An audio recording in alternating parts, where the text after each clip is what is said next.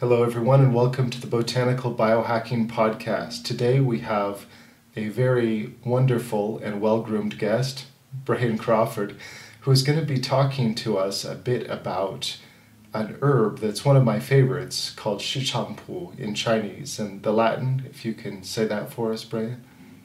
Yeah, it's Acorus Rhizome.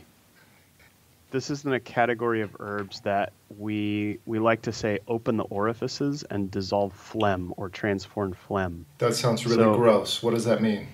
It's what this means is that if you've ever been in a place where you're a little, maybe hungover is the right word, but feeling cloudy-minded, or like you can't think very clearly, and there's a little bit of fog in front of your brain, and you're moving slowly, you can't make decisions very well. When you try to decide on something, your anxiety kicks in and second guesses you on everything you do. Herbs that open the orifices are sort of like taking a breath of fresh air and going, and then you go, oh, I can see clearly now. And then, things that dissolve phlegm, these are for obvious manifestations of phlegm and mucus. So people who are coughing up phlegm, people who are constantly feeling the presence of a thick coating in their mouth, people who move slowly and retain a lot of extra water or, pack on the weight really easily. These people all have phlegmatic constitutions. Okay, so the phlegmatic constitution, that's something that reminds me of like medieval medicine. You've got a big fat guy, he's phlegmatic, and someone who's a little bit fiery is, what is that, sanguine, I think? Yeah, and then bilious would be somebody who's kind of angry. Okay. And then there's, what's the other one? It's like splenic, is that the other one? Yeah, that's the other one, yeah. Yeah. And interestingly, this could be used for a couple of those presentations. I don't know if this is part of traditional medieval medicine or not, but different ways of looking at the body preclude us to all kinds of different uses for these herbs. And this was, really just sort of in the rubbish bin of historic quackery. But now that we're looking at the gut-brain axis, we're finding these kind of overlaps between bacteria that have these biofilms that are very slimy and phlegmatic, and associations between those and obesity, for instance, or sodium-potassium pumps that are shutting down, and then somebody who's going to be, a little more watery or phlegmatic, as, they used to say back in the day. And it's interesting because just the way our gut bacteria is tipping and the effect of our immune systems can literally shape our body. Yeah. So we look at, the modern diet that most people are eating, not just in America anymore, but in pretty much every industrialized nation these days is, something that contributes to a lot of that. And that's why we see a lot of rising rates of obesity, and the associated comorbidities that come along with that: blood sugar dysregulation, cardiovascular issues, dementia, etc. We don't move as much as we used to. We don't walk, 10 to 20 to 40,000 steps a day. Most of us aren't working physical labor intensive jobs anymore. And the food that we're eating is all this refined, prepackaged, pre-cooked stuff that is reduced in its micronutrient profile. And so what we're getting is just tons and tons of grease and sugar. And this stuff just, it feeds those yeasts and the bacteria that make us secrete more hormones to promote weight gain. It is a lot more sugar than we need, considering, and a lot more fat than we need, considering our levels of activity. And so it transforms our bodies into this state where we're both gaining weight constantly and then having a more difficult time losing it. How many of your patients, I'm just curious, if you were to give a rough estimate, in Oregon, are overweight and have sleep apnea or snore? Easily 50%, if not more. Easily. Yeah. In traditional Chinese medicine, we look at climate as a major influence of what kinds of health conditions are affecting a population of people. And I don't know to what degree the modern research has caught up with this yet, but it is definitely the case as I've traveled around the United States and around the world that, you see that people in cold, wet areas such as Oregon, where I am, we tend to gain weight more easily than other places. And maybe that's because we stay inside more. We don't get outside as much. But I think also, I remember many times going outside as a child, running around without shoes on in the rain in the middle of winter, ignoring the climate factors, and then getting sick the next day. And those, when people catch colds in some places, they get a dry cough. I think in my practice here in Oregon, I've been in practice for almost 10 years. I think I've probably seen 2 cases of dry cough in my career. From Eastern Oregon? Yeah, they caught it in Eastern Oregon and then came back here. And phlegm is universal here. It's a protective function. Our body creates mucus in order to protect delicate tissues, but many things cause us to overproduce that. And the therapies of these plants like Chang Pu, like Acorus, it's about reducing the amount of that mucus that's blocking you from being able to breathe, that's blocking you from being able to think, that's blocking you from being able to digest your food. Along the lines of running around barefoot in the rain in Oregon as a kid, I used to do that in Coos Bay. And I was allergic to milk when I was on the coast.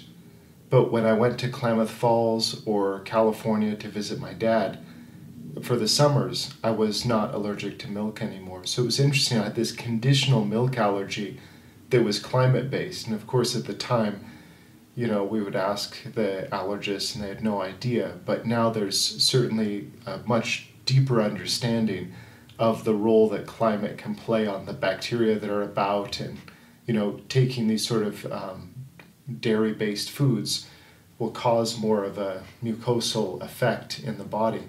And then that harbors certain types of life. And maybe if you're in a desert, that's really ideal for you. But if you're in a coastal region where it's much damper and colder, that's not quite so ideal. What are the general bits of dietary advice that you give people? Avoiding dairy is a big one. Eating a lot of warm foods. The United States is on kind of a smoothie craze. I think it's been slowly developing since the 70s, and people got blenders everywhere. But people are throwing tons of raw kale and milk and coconut oil and chia seeds into a blender and turning it into this sludge. And maybe you can make it taste good, and in small amounts, it's probably a good way to get a lot of vegetable matter in. But that stuff is hard to digest, and the rate at which people consume it contributes to a traditional Chinese method of food stagnation, or view of that, where you eat a lot of stuff really quick. If you were going to take 3 pounds of kale and chew it up and eat it, it would take you a long time. If you have your blender do it in 30 seconds and then you drink the whole thing in another 30 seconds, that's rough on your digestive system. So eating food more slowly is one thing I suggest to people, especially if you're going to be having smoothies.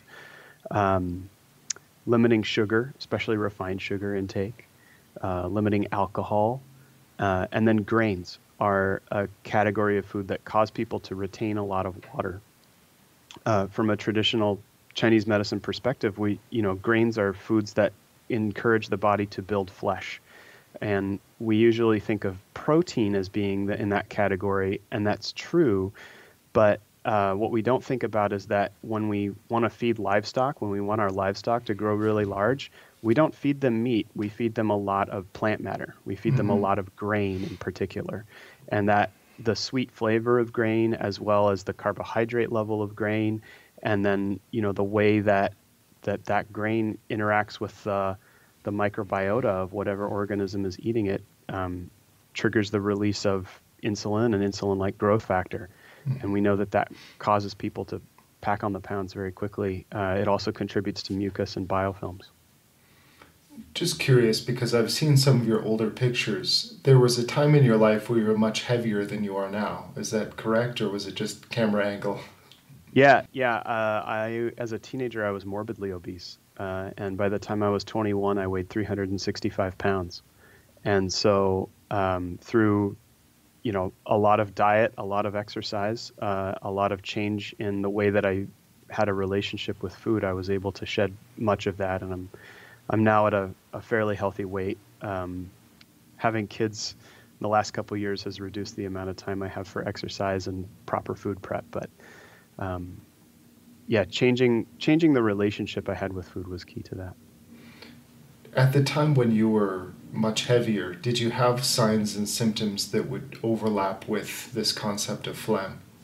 Sure. Yeah. I was very anxious. Had difficult time thinking clearly. I moved very slowly all the time. And that's not just from being heavy and being unable to run it very fast. It was just a way of life. People would ask me to do something and I'd take 2 hours to do a job that should have taken 15 minutes. And then, just the obvious presence of mucus, constant runny nose, postnasal drip, allergies to, in every season to cats and pollens and whatnot. Mm-hmm. And you're probably getting quite a bit of that in the Willamette Valley blowing around. Oh, it's terrible. You can see the pollen on your car in the morning in the springtime. Wow. So just as you mentioned diet and exercise, was it one method that seemed to work better for you than others, or was it just kind of chipping at it from a number of different angles? It was before I studied Chinese medicine, so I didn't really understand the nature of flavors of food and how that affected the body. Mm-hmm. But in hindsight, I did follow those principles a little bit subconsciously. Mainly what I did was keeping a journal, a diary of everything that I put in my mouth. So if I had a cup of tea, it went on there. If I had a quesadilla, it went on there. And I would tally up the number of calories that I had every day and had a certain number under which I required myself to stay. And then I just exercised as I was able to. I'd go to the gym and run on the elliptical for half an hour and lift some weights. And that got really boring very quickly. So eventually it was taking up martial arts that allowed me to continue exercising, something that was fun. You mainly practiced Aikido, is that right? Mainly Aikido. I've also done quite a bit of Tai Chi. And as a child, I did some. So as you were losing weight, what kind of systemic effects did you feel on the body? You mentioned while you were heavier that you were kind of, in terms of your motivation and just kind of metabolism of life, was quite a bit slower. How did that change as you began losing weight? I found that I was much more invested in living, rather than just, not that I was suicidal to begin with, although, depression is one thing that comes along with obesity for a lot of people, and I was certainly predisposed to that. But while some people would say I was easygoing, I would just say that I was much more lazy and lackadaisical. And not in a happy way, not in a, well, hey, this is what today's going to bring. Let's see how it goes kind of a sense, maybe on my good days. But most of the time it was sort of like a kind of feudalism or futility, that there was no point in putting forth effort because it wasn't really going to get me anywhere that was fun. And yeah. Excellent. So I'm just wanting to touch on these because as we look into the pharmacology, as we look into the traditional indications of herbs which are good for phlegm, like Shi Chang Pu, it's interesting to explore within your personal life narrative how this has affected you, and then really look at kind of the how and why and what we can learn. for helping not only ourselves but also other people if we have patients or friends and family. So can you tell me a little bit about Shi Chang Pu from a traditional standpoint? Sure. So its nature is warm and it's spicy. It's acrid.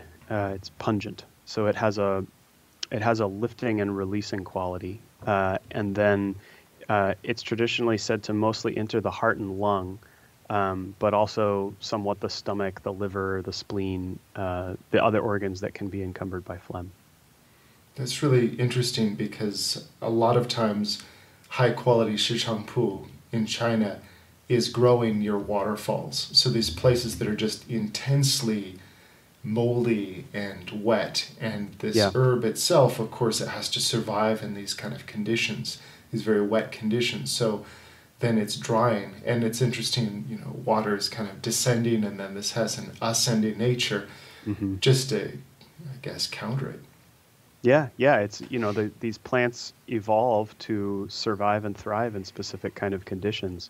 And in my little professor mind, I like to think that's how traditional cultures identified what kinds of things they would be useful for treating when placed in a human body. Mm-hmm. So this is going up, and it's mainly affecting the heart and lungs, secondarily a little bit of the spleen, digestive organs, and you mentioned it also hits the liver. Mm-hmm. So it's hitting Yeah. all three major areas of the body, the upper, middle, and lower jaw.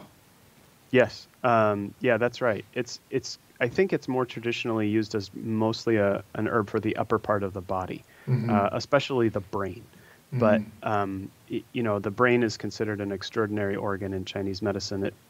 We don't have herbs that are specific to the brain. We have herbs that are for the head. We have herbs that are for phlegm, which affects the brain. We have herbs that are for syndromes that we now attribute to brain issues. But the brain is sort of a reflection of the organs of the body and their different functional aspects. So this one it can be used for phlegm in the lower part of the body. It can also be used for phlegm in the liver, or as we see it, we call it dampness usually, which causes a constriction of blood flow through the liver, reduces the liver's ability to detoxify the blood and direct the blood around the body. So from a modern standpoint, what are some of the attributes which have been found in laboratory tests for Shi Chang Pu? Mainly what's been studied about it is its effect on mental emotional disorders. And so they've actually identified a specific a volatile oil from this plant called an acerone, and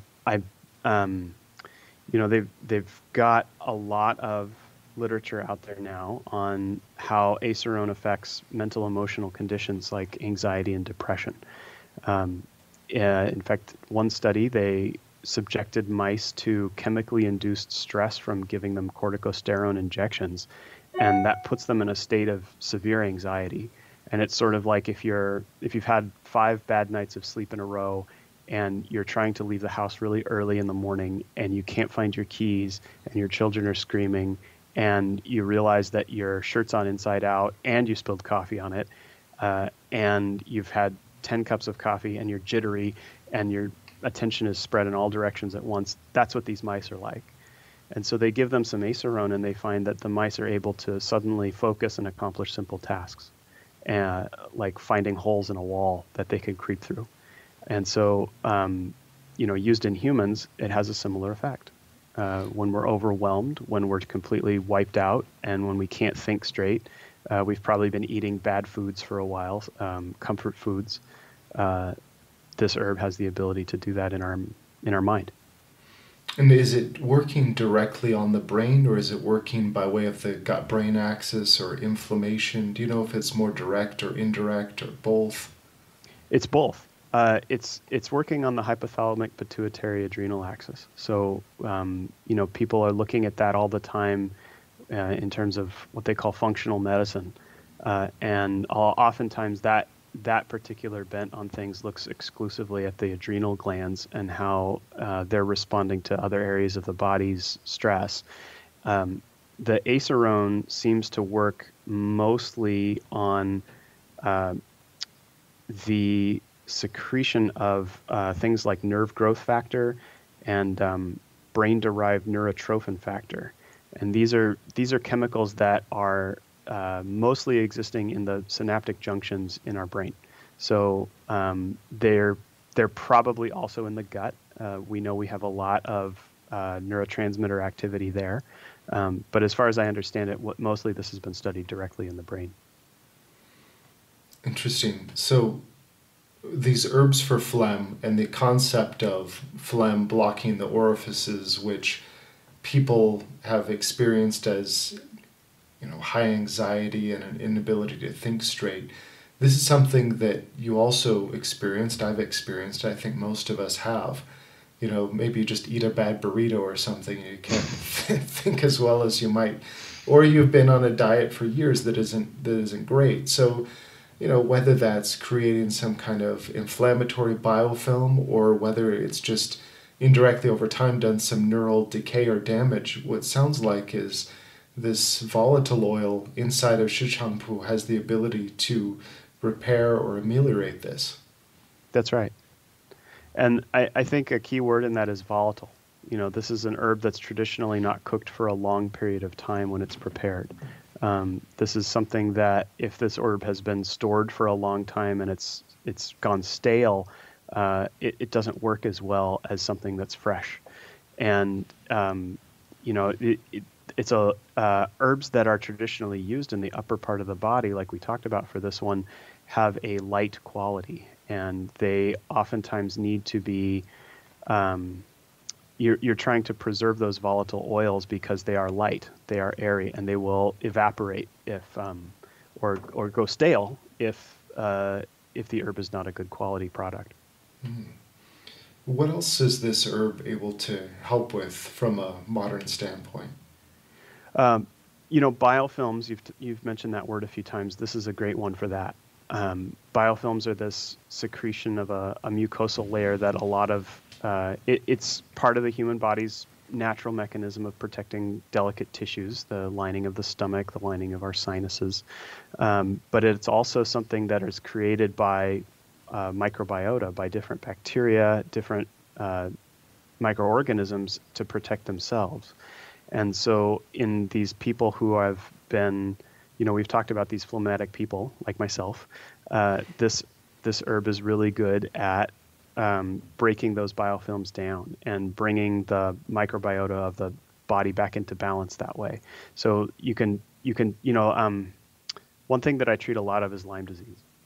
And Lyme is traditionally very resistant to antibiotics. You can give them for a prolonged period of time and keep that bacteria, that spirochete population down. But for many of my patients, they've taken doxycycline for 3 years or more, and they feel great while they're taking it. And then as soon as they stop taking it, all their symptoms come back. And that's because this bacteria secretes, it creates the spirochetes communicate with each other. And so they secrete the same kind of intercellular transmitters that our own cells secrete.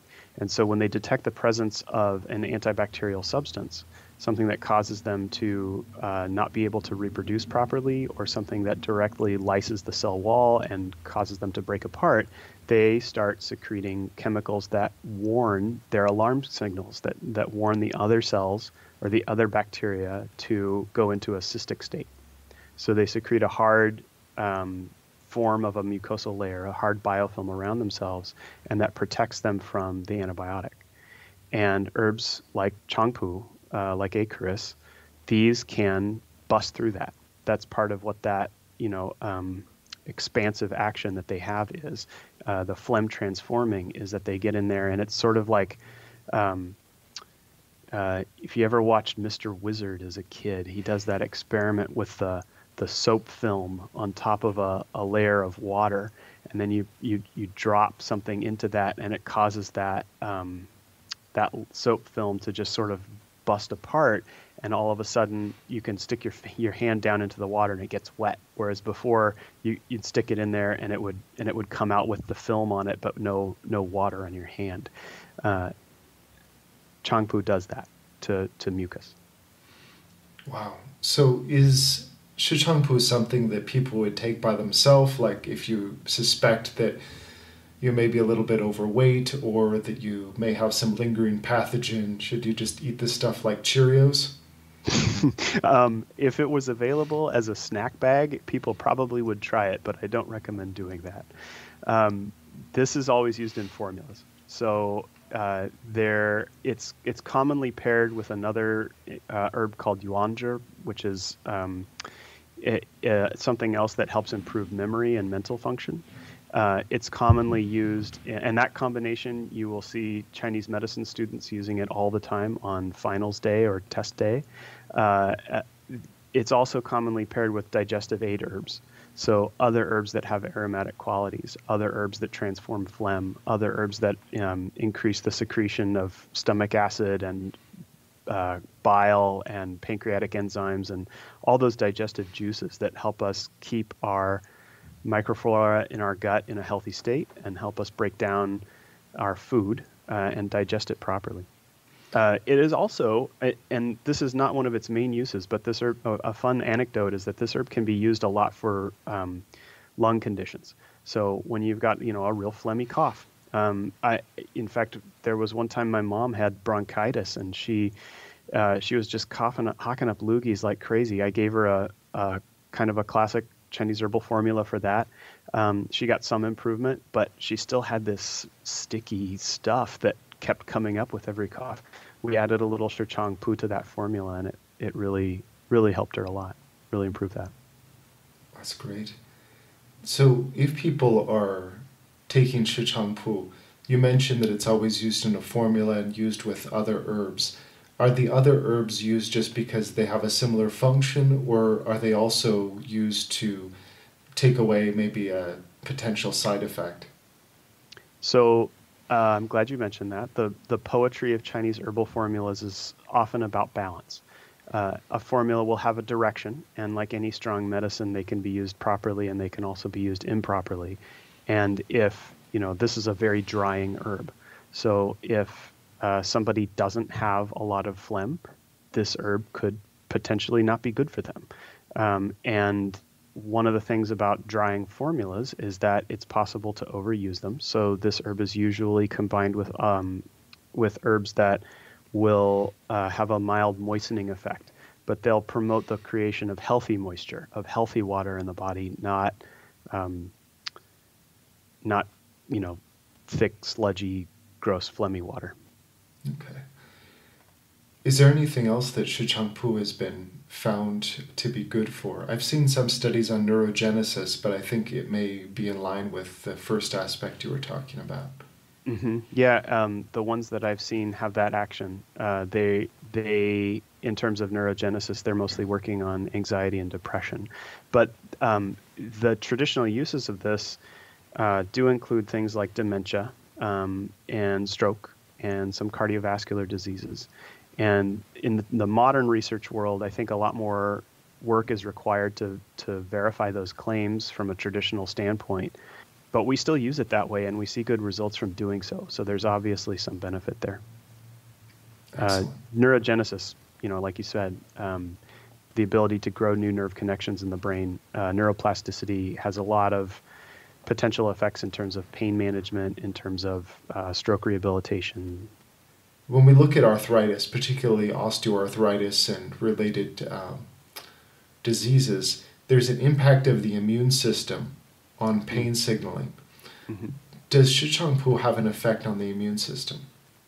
Yeah, I mean, you look at its classical use in terms of all kinds of autoimmune conditions we now call autoimmune. The traditional Chinese medicine doesn't use that term.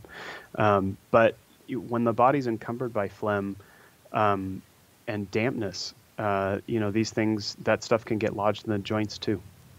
And being able to clear that out means you have less pain. What are the effects of using these kind of phlegm herbs that transform phlegm around the heart? What have you found their effects on your patients, not only in terms of visible symptoms, but on their labs, maybe cholesterol or some of these other, maybe more, I don't want to say tangible, but more objective findings? You often see the triglyceride levels come down. So, that's a form of fat that's stored in the blood. And using this herb in the context of the proper formula, again, we want to stress that this is not something that's to be taken just on its own. You don't want to go out and just start chewing on it. But it can really help with cholesterol balance. Excellent. And cholesterol itself, I've just been looking into this recently. It seems it can contribute to its own form of pain in the body. So some of the invisible forms of pain are at least linked with higher cholesterol. Like I'm not familiar with that. Yeah, like after a hysterectomy, some women will get higher cholesterol because of the estrogens being lower. And then that particular spike in cholesterol is linked with its own pain signaling. Wow. So it kind of makes sense if, of course, when we talk about something like phlegm in Chinese medicine, it's very much a big picture concept. But then looking at where it may link up via the pharmacology, via your clinical findings with triglycerides, with cholesterol, with these biofilms, it helps to it helps to kind of translate this ancient picture into something that's much more user-friendly in a modern context. So that's always something that's been fascinating to me, is because I'll say to somebody who really may need herbs in a very bad way, hey, this is going to transform phlegm. And they say, what does this mean? What do you hope to accomplish? This is going to be Sure. something very involved. What are we looking at here? So then that leads me to ask the question, okay, what are these traditional signs and symptoms of phlegm? How does it influence, perhaps biofilms, perhaps the immune system, neurogenesis? It's interesting. Before I had seen this this research that you're talking about, I really took it more as like something indirect or metaphorical. But it's really fascinating how directly the effects are on the body from both a traditional and modern context. Yeah, and I think being able to put that into language that our patients can understand is really key to helping them take charge of their own health and know what's going to work for them and what isn't. Well, thank you so much for helping us to bridge this. I've had some questions, and I know when it comes to, Lyme and biofilms and this kind of weird diseases, as they say, for weird diseases treat phlegm. Naughty conditions. Right, Yeah. naughty conditions treat phlegm. So I really appreciate your insight with this. Thanks for having me on, Andrew. Okay. Well, I hope you'll come back on soon so, we can have great content and I don't have to do as much work. Always happy to help. All right. Talk to you later. All right, see you soon. Bye-bye. I used to carry every herbal formula I could get my hands on. You can just imagine how this clogged up shelf space and mental space. Plus, it gave me a lot to dust every week. We looked at our most effective products, our automatic top sellers, and found that they coincided with the most popular and effective herbal products in East Asia. We decided to focus on the winners and then make them even better. Our research team in Chengdu upgraded these formulas using the highest quality herbs on the planet and rigorously testing them at pharmaceutical standard for quality and safety. You'll want to get your hands on this, and you'll get your supplies at botanicalbiohacking.com. Thanks for listening to the Botanical Biohacking Podcast. I'm your host, Andrew Miles.